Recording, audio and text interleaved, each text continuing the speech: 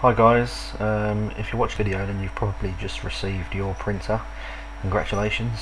Now let's take you through all the small steps you need to take in the RIP software to get things working. Now once you've installed your software, your AcroRIP 8.2.3, you'll have two icons, colour and white. Now just click on white because it's the colour version with white, so just use this one. Okay, now I'm recording this video during the transition between two table sizes.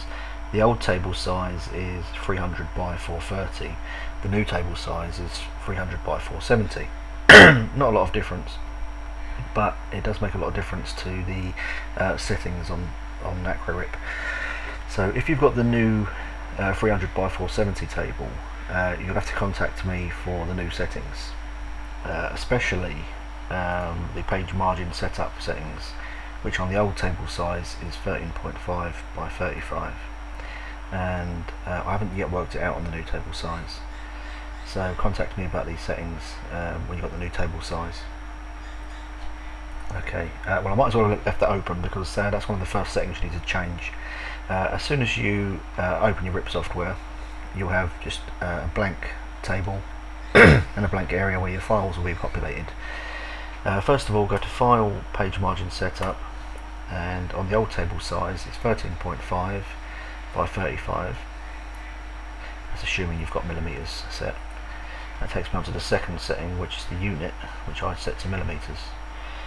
You can have inches or centimeters, it's up to you what you choose. I'll go with millimeters. Okay, along the bottom here you've got four tabs. You've got Layout, Printer, Colour and White. Now on the Layout tab at the top you need to change your paper size, which is your platen size, to 300 by 430 on the old table size. If you've got the new table size, that's got to be 470. So I'll do this at 430 at the moment.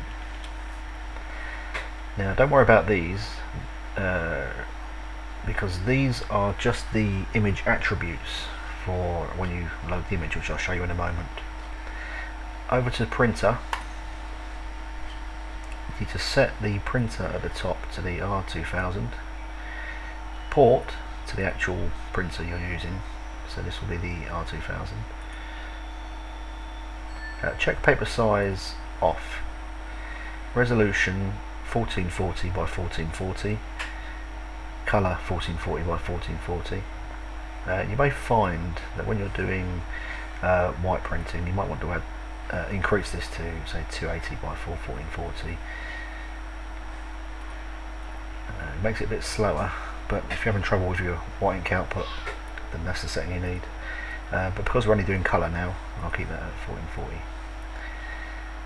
Right, these are standard. Change that to large dot size. Again, doing white ink later, so just keep that to large dot size for now. Okay, onto the colour tab. This is the original Epson configuration. We're not doing that anymore.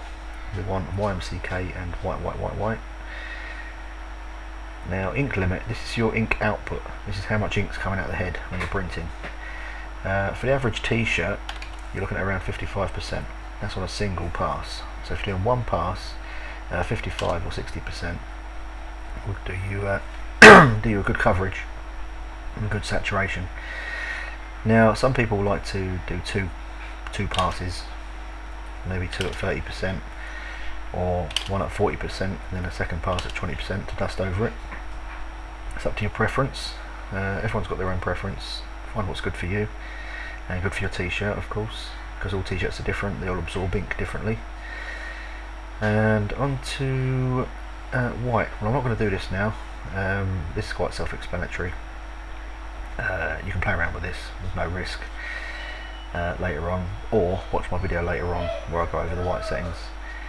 When you're ready to print, you go to the printer tab and you hit the printer icon at the top. Now we can't do that yet because we haven't got an image loaded. So to load an image, all you do is open up your image folder, and I will have Sonic. Just drag it into the window.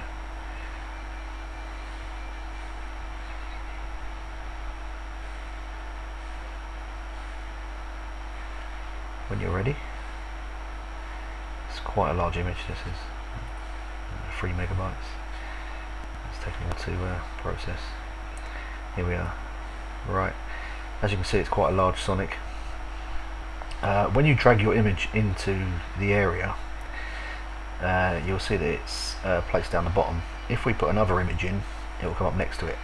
And you keep putting images in, you'll just have hundreds of images all populated down the bottom here that you can choose from.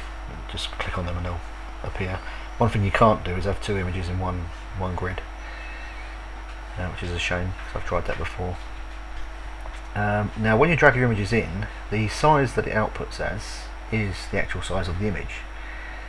So you may think an image is very large, but drag it in and it appears very small. Or you think an image is very small, you drag it in and it's actually very large. I'm not really a graphics person, to be honest. I don't know why this is. It's something to do with DPI. But in this case, Sonic's a 3 meg file. I know it's going to be big, and it's come out big, but too big for my plan.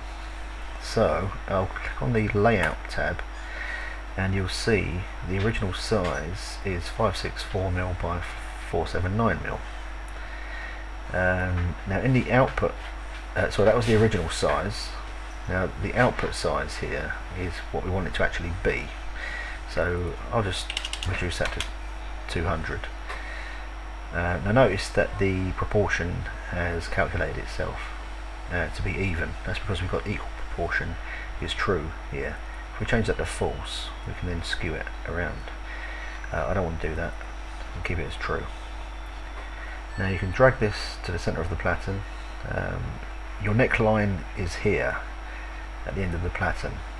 So as a general rule, if you're printing on t-shirts, you want it about 50 or 60mm down. So that will be about here.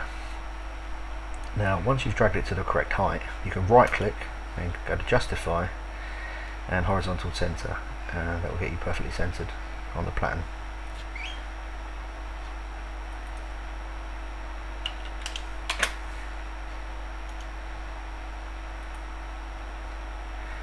Okay, well this is the point where you're ready to print. You've got all your settings correct. Make sure your head height is adjusted correctly.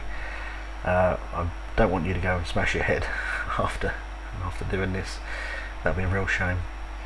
But now you can click the print icon at the top in the printer tab. And right, this is your white box, which we're not going to go into at the moment, but make sure it's 0 because we're not doing any white layer at the moment. This is your color setting box. Put it as 1 because we're doing 1 copy in color. Okay, and I hit print, and that will send to the printer, and it will print. Okay, now the next video I'll do will be about white ink printing. Okay.